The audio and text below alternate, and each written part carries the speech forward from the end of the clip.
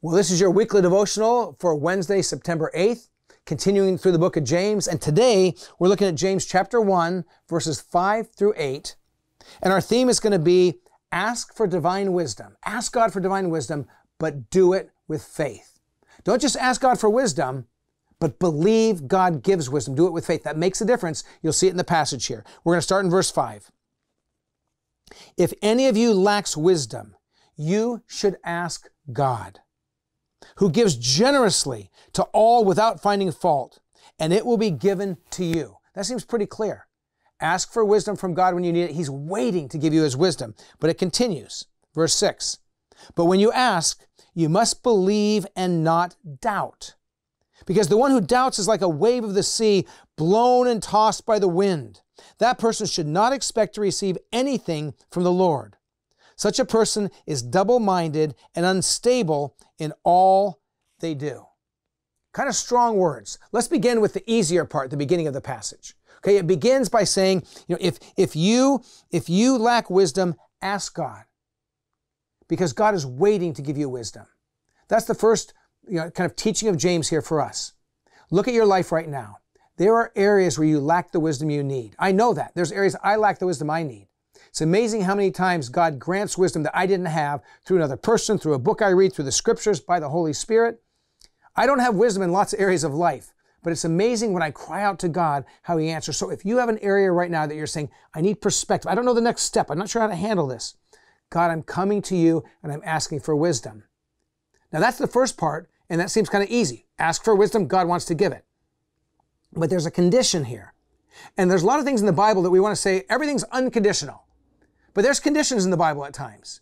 And this specifically, James says, when you ask, don't doubt. Don't be like a wave blown around, but ask trusting God and believing God's going to answer your prayer. There's certain prayers that you can ask and God is always ready to answer. God, give me your wisdom in how to care for this person, how to serve well here, how to live for you, how to deal with this complex situation, how to make this life decision. God is waiting for those kind of prayers. He wants to guide you. And so when you pray, do it without doubting. Do it with confident faith. So in your life right now, where do you need wisdom? I want to challenge you, right when this devotional is done, to spend a couple of minutes, come before God and say, God, I'm asking for wisdom in this complex work situation, in this relational tension. I'm asking for wisdom in my own life decision and direction choices. Ask, but say, and God, I am praying with confident faith that if all the prayers you want to answer, this prayer for your wisdom to guide my life is when you always are ready to answer. And then look for that answer. And God may bring it to you through a wise friend. I had one time in my life where I was working with two high school kids who had become Christians. Their dad was a hardcore atheist, had been in jail for attempted murder of their mom, was now out of jail. He was a tough guy, not a believer at all. And there was a time that Sherry and I had a complex decision to make in our life. And the place that God spoke wisdom to us was through this guy. We were walking away. He loved us because we loved his kids. When he was in jail, we were helping care for his kids. When he got out of jail, he cared about us, but he was a tough guy. God spoke wisdom to guide our lives through a hardcore non-believer. Pay attention. God can speak to you through the scriptures, through people, through circumstances. And when you pray for wisdom, trust that God's going to give it. Lord, that's our prayer today.